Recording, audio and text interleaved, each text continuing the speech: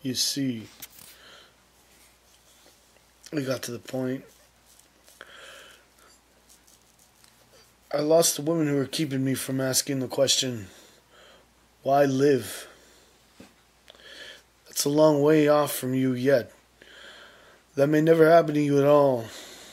When you find yourself alone, and when you ask that question of yourself alone, separate from everybody else's needs, it's like pulling the plug on your power, man.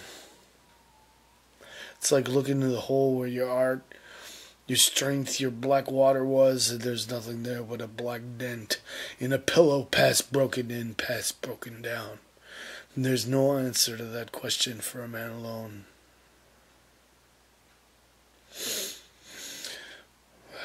But then Donna came to me today, and she needed something from me, something that belonged to her.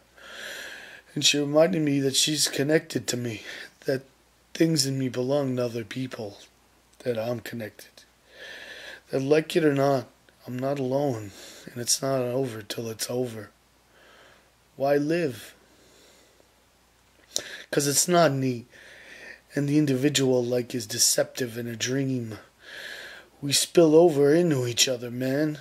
We spill blood and breath coming over in time into each other like shelves in a water wheel.